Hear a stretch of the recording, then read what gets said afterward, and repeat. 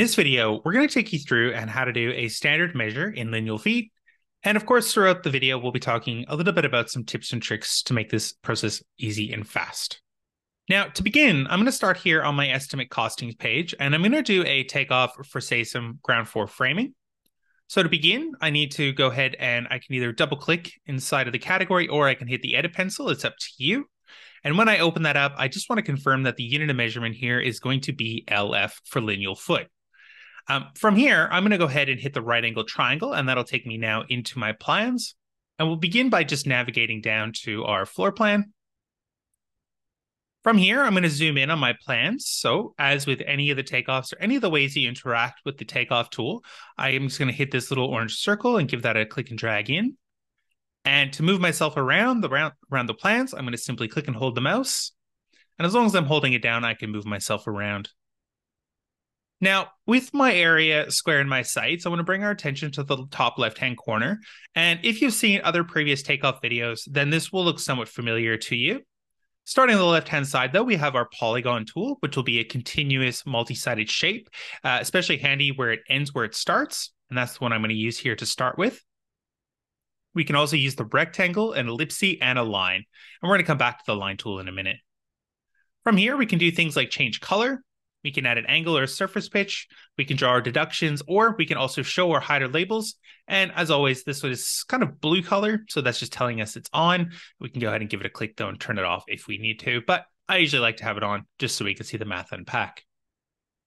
So we're pretty much ready to go. I'm going to find a corner, single click.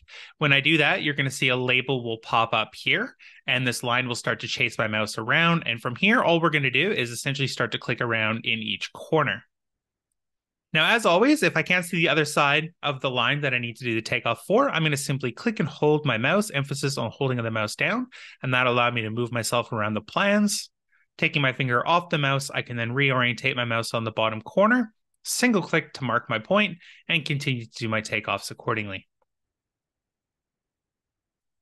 Again, click and hold, coming back up. And as always with the polygon tool, we want to end it back where we start. Now, if we accidentally click in the wrong spot, that's fine. We can simply hit the escape button on our keyboard and it undoes the last click. But again, with the polygon, just clicking back into the green circle to finish. So from here, we're done. And obviously with the ground floor framing, we're going to want to go ahead and measure some of the internal walls here. So the polygon is really handy because the outside is obviously a continuous shape, but moving to the internals, we want to go ahead and hit the line tool, and I'll just zoom in a little bit here.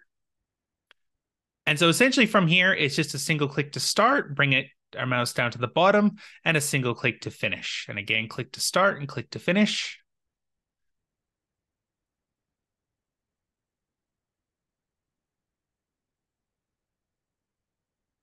Now, a handy little tip and trick here with the line tool is it is a click to start and click to finish. What you can do is you can actually essentially just double click, which is obviously just one click to stop and one click to start. So it is a really handy way to be able to essentially expedite your line takeoffs from there.